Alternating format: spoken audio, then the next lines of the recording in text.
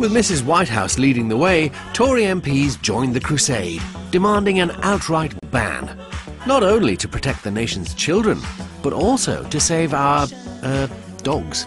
If anyone can stand up and defend the sort of horrific scenes that I have had to see and other members of Parliament have had to see, I believe they're living in a different world to that world that I live in. I believe that research is taking place, and it will show that these films not only affect young people, but I believe they affect adults as well. It goes far too far.